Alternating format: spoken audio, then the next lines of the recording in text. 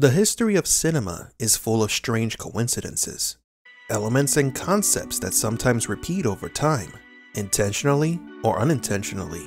But what could be perceived as a mere coincidence could be an error in our own matrix. The more we delve into the stories of this reality, the more we realize that it is quite strange, sometimes stranger than fiction. What if I told you that years before The Matrix premiered in theaters, there was a television show about a hitman who was trapped in a nightmare, in a war between angels and demons for the salvation of humans?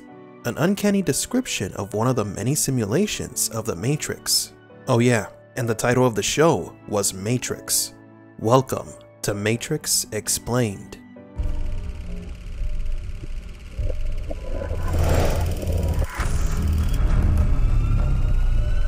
Welcome to the desert of the real. Before we begin today's video, we would like to announce our giveaway for the Matrix Movies Complete Collection on Blu-ray, which includes The Matrix, Matrix Reloaded, Matrix Revolutions, and The Animatrix. All you have to do to participate is subscribe to this channel, leave a like on this video, and tell us in the comment section below which pill would you choose, the red or the blue, and why. The winner will be announced on September 15th. Good luck and enjoy today's video. The television show Matrix premiered in 1993 on the USA Network. The synopsis reads as follows. Stephen Matrix is one of the underworld's foremost hitmen until his luck runs out and someone puts a contract out on him. Shot in the forehead by a .22 pistol, Matrix dies and finds himself in the city in between, where he is shown the faces of all the men and women he's murdered and a sea of fire. He's informed that he will be given a second chance. He must earn a reprieve from hell by helping others. He then wakes up in the hospital after an apparent near-death experience. In each episode, Matrix meets a new guide from the world beyond and is given a new assignment, much in the manner of an unwilling guardian angel.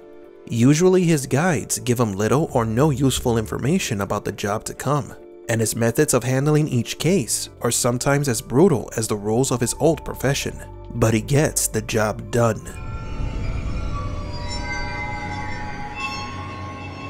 In case the parallels between the two stories aren't obvious enough, let's do some comparisons. In the show, there is a character who dies in the real world, then wakes up in another. A world that exists beyond reality. A city that exists between worlds. One that looks similar to the real world. The main character, Stephen Matrix, dies and then resurrects to become a savior archetype, same as Neo. You can say that that is how the integral anomaly manifests itself in the Matrix. He must die and resurrect to acquire the powers of the One. Stephen Matrix also discovers that he is able to return to his world and help the people, just like the Red Pills. And let's not forget the existence of angels and demons. According to the architect, the first version of the Matrix was a paradise. The second version, however, was more akin to a nightmare. A hell where demons, monsters, and other mythological creatures existed. The fact that this Matrix TV show showed a hell with mythological creatures, as well as a nightmarish reality, the similarities between it and the Nightmare Matrix are undeniable. Now you might be thinking that this is just a coincidence. There are plenty of other shows with angels, demons, heaven and hell. There is no proof that this show and the Matrix movies are connected. Oh, but there is more. In the marketing material of the show, the narrator mentions that Stephen Matrix was an agent of death, a hitman, but now he must become a force for good. This coincides with Morpheus's description of the agents. Inside the Matrix, they are everyone, and they are no one. Before Neo was disconnected from the Matrix, he was also susceptible to the agents. Maybe at one point, Morpheus saw Neo as a potential enemy, but once he was awakened, Neo became the hero of humanity. Going back to the show, Stephen Matrix eliminated his enemies using fire weapons. Nothing supernatural per se. You might think that this is rather boring. There's nothing comparable there because Neo doesn't use guns. His entire body is his weapon. But Stephen Matrix was able to kill his enemies because they were half demons and half something else, according to the promotional material. This reminds us of something that happened in Matrix Reloaded, when Persephone betrayed her husband, the Merovingian.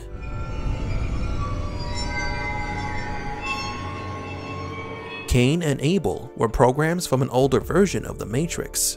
They were werewolf programs that caused more problems than they were worth, according to the wife. But they were hard to kill, which is why the Merovingian kept them around. Neo may not have been able to kill the brothers, even with his powers, but Persephone knew the solution to the problem: silver bullets.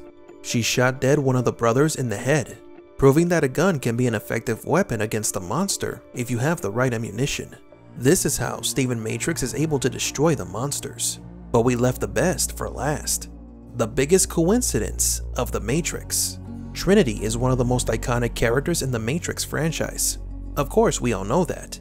We've discussed the possibility that she might be a human program hybrid created and used by the machines.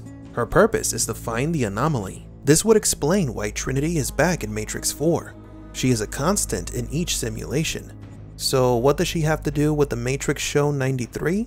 Well, one of the main characters of the series was a woman named Liz Teal, played by Carrie-Anne Moss. Surprised? Carrie-Anne Moss was one of the cast members of a show called Matrix years before appearing in a little film of the same name. A show that presented a nightmarish reality where a man had to save humanity, like he was some kind of chosen one. The 1993 Matrix show could be the emergence of the first integral anomaly, a man who died and comes back to life, trapped between the nightmare and the real world. Stephen Matrix stops being an agent of death and becomes a savior who is guided by other programs to help him fulfill his purpose, redeeming himself from his past mistakes, and meets characters like Liz Teal, the first version of Trinity, the first anomaly, the savior, a real nightmarish reality, and Carrie-Anne Moss in a series titled Matrix. Yeah, that sure is one hell of a coincidence. Obviously, the creators of the series have no ties with the Wachowskis or Warner Brothers. This is a simple little fan theory to let our imaginations run wild. No relation whatsoever. Although when you see the images of the 1993 Matrix show, you can't help but see the similarities with the Nightmare Matrix simulation. But do you agree? What do you think about this random coincidence of a show titled Matrix from 1993 with actress Carrie-Anne Moss? Did you like our theory about this show possibly being the Nightmare Matrix? For Matrix Explained, please leave a like and subscribe. And thank you for visiting the Desert of the Real.